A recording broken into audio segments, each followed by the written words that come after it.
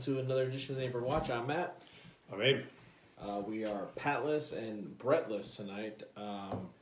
Pat is on a work assignment, and Brett is also. So it's the two of us. We are wearing our matching St. Patrick's Day shirts. We had some corned beef and hash, and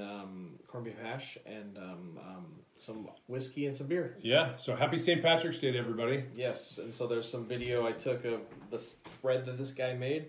We've been sitting here watching the March Madness. Yeah, and, I love it. Yeah, it's great. And having some adult beverages, so it's been a nice night.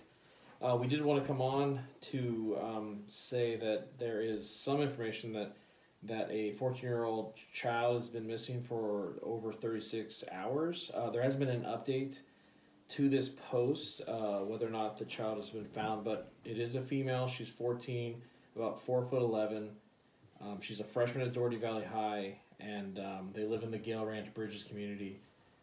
There's a post on Nextdoor. It's by a Sarah Asi, ASI. If you have any information, you can find that post and post it on there. There's a phone number to call. She has contacted the police, but there has been no information. So you just want to get that out. You never want to hear something like that. So yeah. So again, we haven't heard anything from the police or anything yet, but from that post, just wanted to spread the word, and hopefully she's safe. Yep. And then also we saw that catalytic converter, another one, yesterday was taken. Which, crazy. And the rest of the stuff, there's a post on someone's going to go to Ukraine or the border of Poland and Ukraine to help pass out supplies. And there's information on there if you want to help out. So those are the big things right now in the area. We just wanted to get on and do a quick video.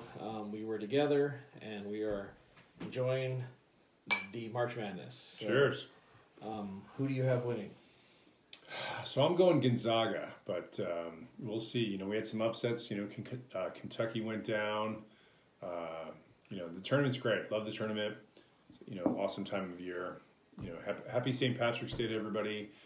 Hopefully we've got another great day of games tomorrow.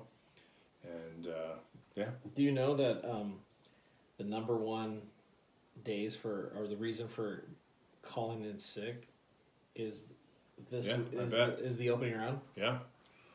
A lot of bosses know, it's March, people are going to be calling sick. Yeah. Well, it's kind of like productivity, right? So during Thursday and Friday of March Madness is probably about the same as the day after the Super Bowl, right? Not a lot happening. Yeah, or the day after Halloween with kids and stuff like that. Yeah. You're not going to get much productivity out of that day. So that's it, guys. It's a quick little video tonight. Again, we do have a child that's been missing for over 36 hours. So if you go to Nextdoor, her name is Sarah Asi, his last name. Go on there, and if you have any information, reach out and post out. So we are going to continue the celebration, and we will come back next week, hopefully with the four of us. And just wanted a quick little shout out. We got our nice little shirts on, and we're just gonna hang out. Yep. Happy St. Patrick's Day, San Ramon. Peace.